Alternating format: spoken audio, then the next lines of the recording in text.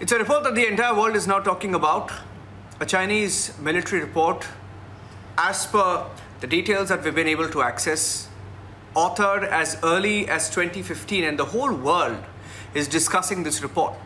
And Republic TV has accessed some critical parts of it. And I have Major General G.D. Bakshi to join us, but who has joined us on this broadcast. But before I go across to him, I want to bring out some details of what we've accessed about this report.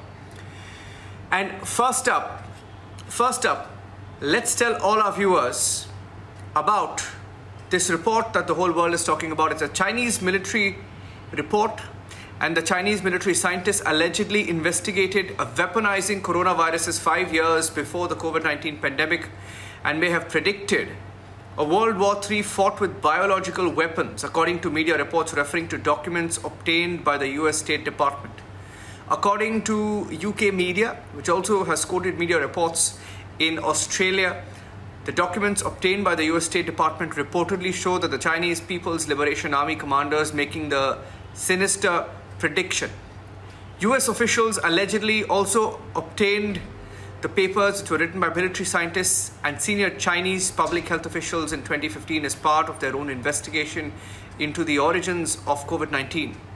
These Chinese scientists reportedly described SARS coronaviruses, of which COVID is one of the examples, as presenting a new era of genetic weapons. It's an alarming report. I have Major General G.D. Bakshi, a defense expert, and also Captain Alok Bansal of India Foundation. Is a director of India Foundation. Let me go across to him first. Captain Alok Bansal, going through the details of this report that we have accessed, and I have some pages of the report with me. In the complete report, it's in Chinese, a few parts translated. The report itself has raised many questions. It has references to bioweapons, biowarfare. It has references, the PLA papers that is, referencing, fantasizing about a bioweapon attack that could cause the enemy's medical system to collapse. I repeat, this Chinese document from 2015 mentioned how the enemy's medical system could collapse. I want your response to that, Captain Bansal. See, there is no doubt. We always had a doubt when this virus emerged in the global arena. It started in Wuhan, where China had a bio lab. In fact, China has been working towards biowarfare for a very long time. And more specifically, in recent times, the way this pandemic has flared up in India, there is every possibility that this could be just a manifestation of biowarfare, which they have been talking about. Because the way from almost near normalcy in February, March, we have actually reached the current status. It shows that it may not be a natural phenomena, but could be a vicious attempt by an adversary to indulge in biowarfare.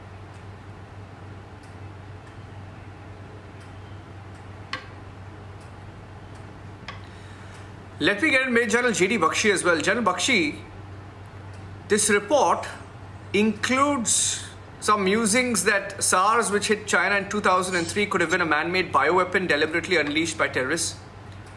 Also boasts that the virus could be artificially manipulated into an emerging human disease virus, then weaponized and unleashed in a way never seen before. And it has some of China's top public health figures among the authors. Has been revealed also in an upcoming book on the origins of COVID, titled What Really Happened in Wuhan. If nothing else, like Captain Bansal said, it raises many questions. But can China dismiss this? They've dismissed it today in a statement, but can they dismiss it completely? General Bakshi.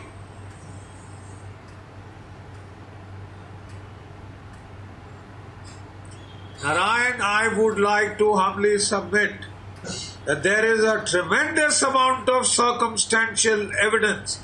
We may not have the smoking gun, but we will get it shortly. It will come out. The world is going for it. 158 million people have been infected. 3 million people are dead. The global economy has been ruined. You know, the simple fact is that in the year 1999, I want to tell you that 2 Chinese senior colonels, Wang Jiangxi and Colonel Kiao Liang had published a book, Unrestricted Warfare. Now you may say that's just a book. Then in 210, a second book was published, War for Power. This was by Guo Jiahui, Chinese Army University person, who outlined the concept of war with biological characteristics. But the most dangerous thing, the most disturbing facet is that in 2017, the official PLA military doctrinal document called Science of Military Strategy added a new chapter, Biology as a Domain of Military Struggle. We had Lieutenant General Zhang Zheng writing on weaponizing the virus. Weaponizing the virus. You see, so this is not a figment of the imagination. How can a country's official military doctrine talk of biological warfare, weaponizing the virus, genetic engineering of viruses? Now let me give you fact number 2. Look at the Wuhan Institute of Virology. It is led by 2 Chinese generals, serving generals. There is General, Sheng Li, Shi Zhengli. She is called the Bat Woman of China. She has been working on bat coronaviruses for the past so many years. And she wrote 4 papers which describe how the SARS hook molecule, the S molecule, can be spliced onto the bat coronavirus so that it is then can be transmitted to humans. As of now, the bat coronavirus in nature had not made the jump from bat to human. How has it become possible all of a sudden? Because genetically it has been engineered, and this is a gain of function kind of a exercise to make this virus far more lethal, far more contagious. My simple, humble point is, this virus originated in China. How come there are no mutations in China? This virus, the first wave, was not very lethal. It was contagious, but not very lethal in India. The variant that was in Italy and the United States was far more lethal. So suddenly, all of a sudden, we have the next wave coming up in India, not in Pakistan, not in Nepal, not in Bangladesh, not in Sri Lanka. Does the virus know boundaries? Can it sense geographical boundaries of nations? No, there is something far more sinister, and that more than meets the eye. The circumstantial evidence is overwhelming. How can a nation state, which is a signatory to the convention banning biological weapons, have in its official military doctrine, and I'm talking of the 2017 version of their Science of Military Strategy, an official document of the PLA. How can it talk of biological warfare? How can it talk of weaponizing the virus? And then they do it? Last year they were under pressure. Donald Trump had put them under severe pressure in Hong Kong and Xinjiang because of the trade tariff war that were taking place. They were under pressure. And in panic or in however, whether it is an accidental release or a deliberate release. And the more we see of these mutations, the more we are getting now worried that this is not even accidental. This could be deliberate biological warfare exercise, a biological Pearl Harbor in keeping with their official military doctrine of the PLA as spelled out in the 2017 edition of the Science of Military Strategy. Now that's not a novel. That is an official military publication of the Chinese. And this is no way to fight. And if this charge, is substantiated, then Nuremberg trial need to be held of those people in the Chinese authority, Central Military Commission or wherever, who have authorized the use of biological weapons. I hope you've seen the official doctrine of the United States, the official nuclear doctrine of India. If somebody uses chemical biological or radiological or nuclear war weapons against us, we reserve the right to go nuclear. I mean, this is not a joke. We deal with one wave of the virus, you start a second. We deal with the second mutation, you get third, fourth, fifth, sixth, 10th mutation. Is it so difficult to spread an aerosol spray? Yes, please. Yes, Narayan. Chal Bakshi, there are too many coincidences, like you said, yes, and like Captain Bansal also sort of mentioned. And I have Ankit Paliwal. Ankit Paliwal, is a very senior member of our editorial team, and he's been closely in touch with people who are in possession of this document, and he has more details of it. And I'll tell you some more details that we have picked up. I'd like to read it out for our viewers. This is not just a report that is coming out in Indian media now. The Australian media has picked it up. In the UK, the story has been picked up. And there are too many coincidences. Let me tell you. Among the 18 listed authors of the document are People's Liberation Army scientists and weapons experts. Robert Potter, who's a cybersecurity specialist, analyzes leaked Chinese government documents. He was asked by the Australian media. He says document is not fake. And, experts have said with high confidence that the document is genuine, it's not fake, it's up to people on how to interpret it. Now, there are functionaries from different media houses who are also looking at it. Policy experts saying that the document as close to a smoking gun as we have got on COVID-19. So, it's not a small story. I want to go across to Ankit Paliwal, who's picking up more details. Ankit, what more are you picking up? How is the global media looking at it, and experts who are in the know analyzing this document? जी, बिल्कुल सबसे पहले हमको ये समझने की ज़रूरत है, जहाँ पर पूरी दुनिया के साइंटिस्ट जो हैं वो इसका जो पेंडेमिक इस वक्त पूरा जो चीज़ झेल रही है, जो कोरोना वायरस पूरा दुनिया झेल रही है, उसमें सब लोग अपने एक्सपर्टीज़ का इस्तेमाल कर रहे हैं। क्या आपको लगता है कि 2015 में चाइना जो है वो 2015 में कोरोना वायरस को डिस्कस कर रहा था एज अ बायोलॉजिकल वेपन इस्तेमाल करने के लिए? ये कितनी बड़ी अलार्म है या ख़तरे की घंटी है पूरी दुनिया के लिए? तो ये जो डॉक्यूमेंट है वो रिपब्लिक टीवी के पास एक्सक्लूसिव अब जो है आप हमारे जो श्रोता हैं वो देख रहे हैं। तो ये जो डॉक्यूमेंट है, ये डॉक्यूमेंट बहुत सारी चीज़ें बोल रहा है। जैसे कि आपने बताया कि स्मोकिंग गन वर्ड इस्तेमाल आपने किया है। बिल्कुल, ये डॉक्यूमेंट सामने आने के बाद दुनिया भर में जो अलग अलग देशों के रिप्रेजेंटेटिव है, चाहे वो यूके हो, ऑस्ट्रेलिया हो, कनाडा हो, सारे लोग जो है वो यही कह रहे हैं कि ये जो डॉक्यूमेंट सामने आया है इसके बाद एक जांच होनी चाहिए, और जांच के अंदर जो है ये पता लगाना चाहिए कि आखिर चाइना कर क्या रहा है, चाइना की साजिश क्या है, चाइना जो है वो दुनिया को जीतने के लिए किस तरीके के भयानक वेपन जो है उसका इस्तेमाल कर रहा है। तो ये एक बहुत बड़ा सवाल है दुनिया के सामने, जो अभी रिपब्लिक टीवी ने अपने श्रोताओं को, दर्शकों को डॉक्यूमेंट्स के जरिए दिखाया।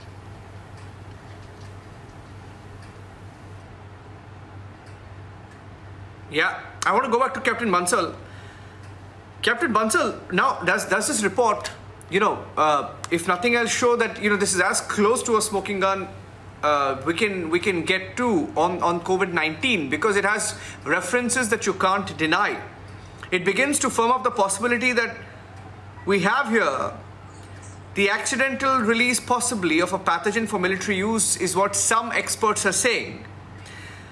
And the global experts also saying that it clearly shows that Chinese scientists were thinking about military application for different strains of coronavirus. See, there is no doubt. It's beginning to raise more questions, Captain Bansal.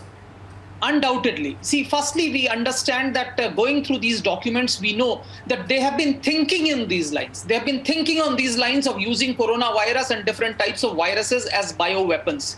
The very fact that the PLO and the research on virus is actually interlinked, as General Bakshi said, that the Wuhan Institute of Virology is headed by PLA personnel, the serving generals of the PLA, indicates that they have always felt that this study which they are doing of the viruses will help them to further their agenda of biowarfare.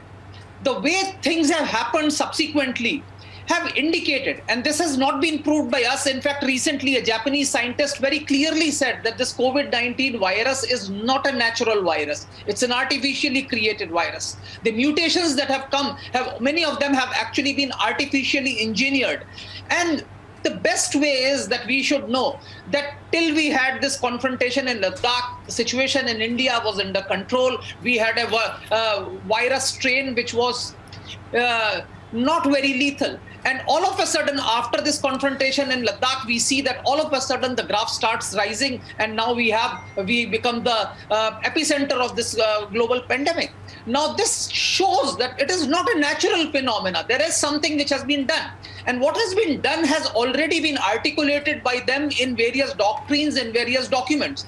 Now, you have a very strong circumstantial evidence.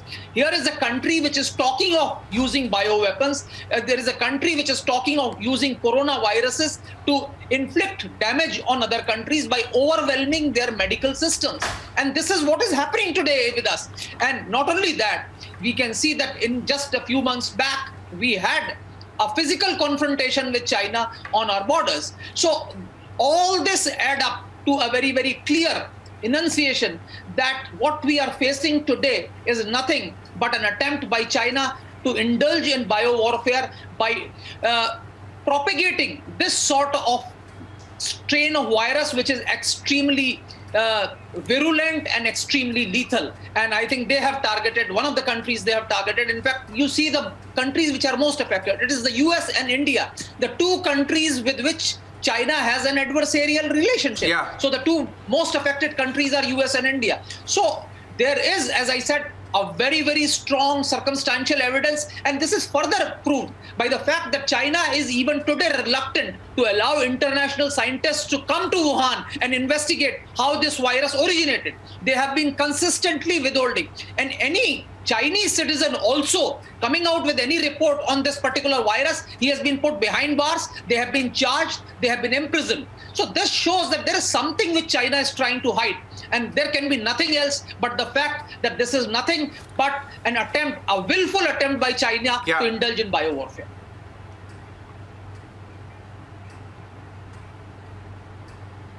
Okay. Quickly taking one last word from General Bakshi, and then I'll have to take a short break. General Bakshi, quickly, if you can summarize, what you think we should be closely looking at for now. Yeah, go ahead, General Bakshi. Yes. You see, like I said, the Wuhan Institute of Virology is led by two major generals of the Chinese People's Liberation Army, Xi Zhengli, Major General Chen Wei. Major General Chen Wei was serving in Africa, where he dealt with the Ebola virus and with the Zika virus, and he was trying to develop antidotes, etc. for them. Here are the two top virologists of the Chinese People's Liberation Army looking after the Wuhan Institute of Virology, directing the program. You link it with their officially enunciated doctrine, the science of military strategy, the whole chapter on weaponizing the virus, using genetically engineered viruses to overwhelm their enemies. And then the theory is followed up by action. When the WHO team went to Wuhan, they were quarantined for 15 days while the Chinese People's Liberation Army cleaned up Wuhan. The team was given no access to blood samples, no access to the draining water supplies. No, they were not taken to two critical hospitals. They were given no access to documentation and personnel. You think the rest of the world are idiots? You can cause so much damage and just get away with it? Look at the number of people who have died. Every day we are getting reports of, my own batchmates have passed away. 3 of them in the last just 1 week. This is the damage we are suffering. The world is suffering. The global economy is close to collapse. And China thinks it can just, get away with it. They haven't fought a war for the last 44 years. They have a conscript army of princelings, single-child families who are not capable of fighting, incapable of fighting. And this is the way you choose to fight? I mean, this is despicable. These are crimes against humanity. Yeah. Crimes against humanity. And somebody will have to answer for it. The world will have to show the will to hold Nuremberg-style trials. Yes, please. Yeah. Okay. I have to take a short break, so sorry for interrupting you there with the promise of, coming back to this subject, because we have, some exclusive interviews lined up on this as well later on today. So with that promise, I'm thanking both Captain Bansal and General G.D. Bakshi, and also Ankit Paliwal, who's been able to access most of the information on the story. We'll take a short break and we'll come back with the headlines. Stay tuned.